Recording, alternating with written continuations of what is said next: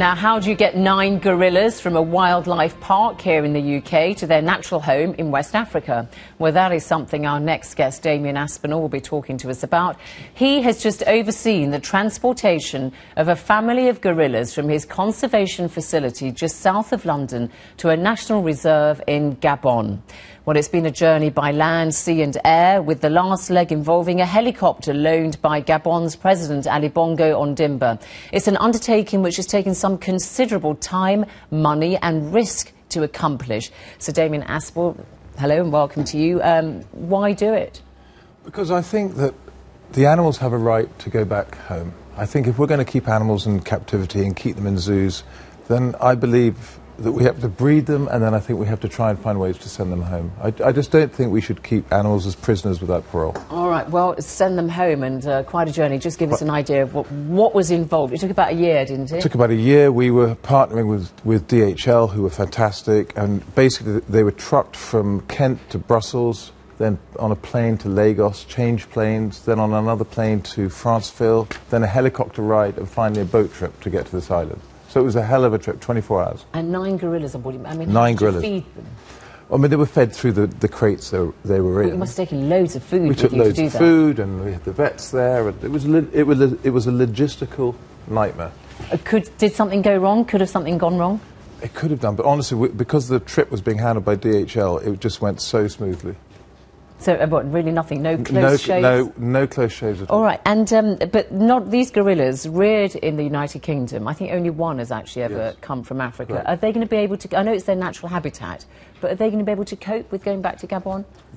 We hope so, but we don't know. I mean, this has never been done before.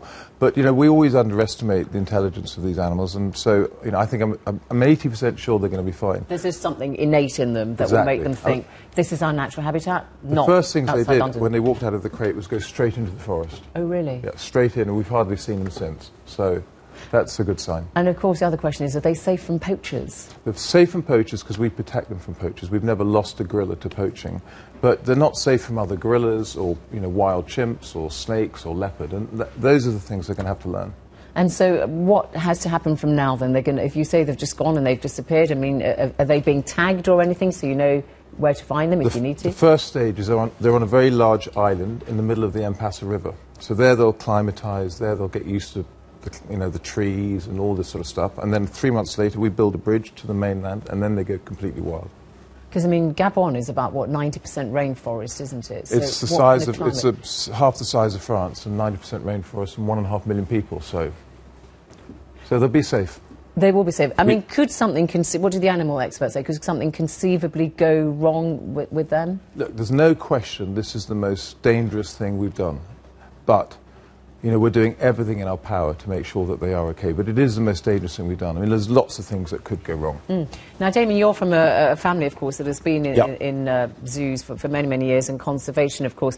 I mean, do you think that, in a way, this kind of redefines what people think of a zoo and what its role should be? And it isn't just taking your children on a Sunday afternoon or whenever to go and look at the animals, and some people say that's not actually fair to the animals. I mean, I really think all zoos from today should have proper reintroduction programs of animals, proper conservation programs.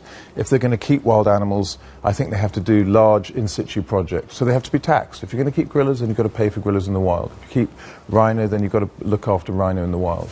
And I think the world has got to change, and the people watching this show have got to change themselves, because they should demand it of their local zoo.